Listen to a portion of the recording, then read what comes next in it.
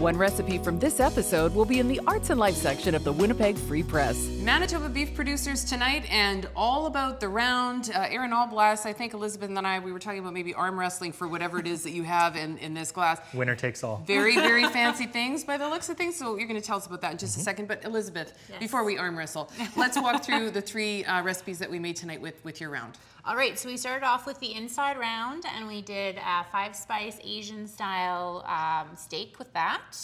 Then we moved to the outside round, and we started with the beer and the balsamic, and we had that on the grill and got those lovely, lovely char marks. Yeah, that worked out really well, actually. It did, yeah. And then we ended off with that gorgeous cracked pepper garlic oven roast. Join the Great Taste community. If you've got a question for one of our experts, or if you've tried one of our recipes, drop us a note at drink.Today or on our social media channels. I was going to say, Aaron, this looks kind of fancy, but maybe it's not really. It's just that you sort of dress these things up so nicely for us. Yeah, it is and it isn't. So what we have here is we have 3 bourbons, and something that everyone should know about bourbon is it's an American whiskey. So much like Scotch has to come from Scotland, bourbon has to come from the United States of America.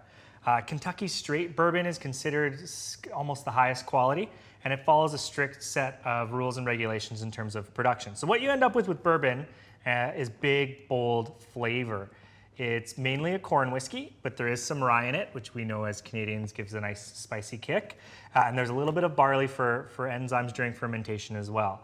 So we have a Maker's Mark 46 Old Fashioned. Bourbon has for a long time been mixed to make cocktails. It has a lot of flavor, so it mixes well, but that flavor carries through, right? It's kind of like the signature spice or the signature flavor that Elizabeth was using in her different recipes.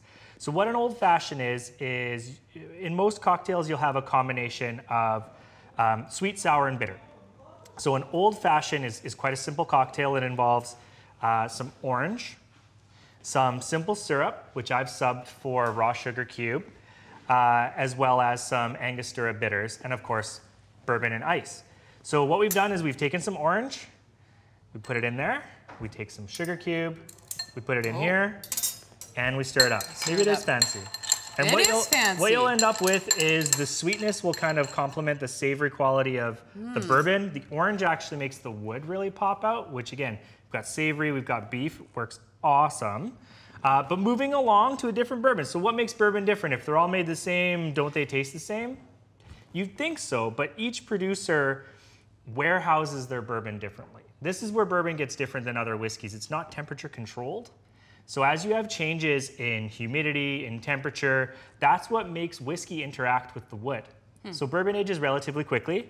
We have Basil Hayden, which I've served neat. Bourbon often is overproof, meaning it's higher than 40% alcohol by volume.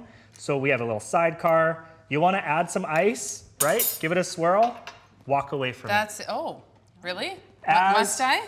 No, you don't have to, but I suggest you do because as the ice melts, it'll cut it back closer to 40, maybe even less. More pleasurable, less palate fatigue. You're eating, you're matching. You want to be able to taste both. How long do I have to wait?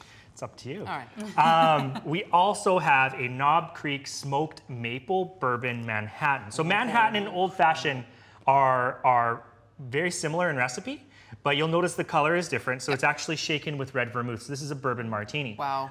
The spiciness and then the spiciness of the peppercorn and then the sweetness of the maple, it should work.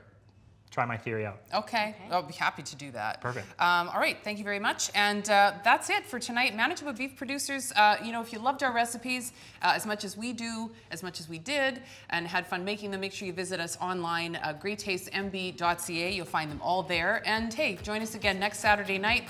It's our 30th anniversary. We're having so much fun this season, and we'd love that you're here with us. So we'll see you again next Saturday night here on Great Tastes of Manitoba. Great Tastes of Manitoba is presented by Manitoba Liquor Mart. Great Tastes is brought to you by GreatTastesMB.ca. Local farms, local foods.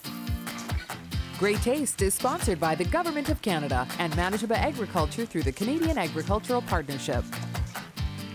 Promotional consideration is provided by the Winnipeg Free Press.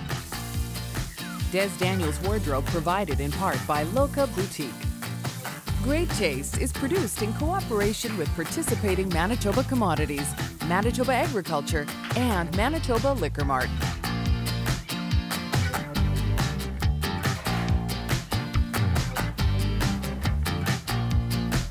Great Taste is produced by Frank Digital.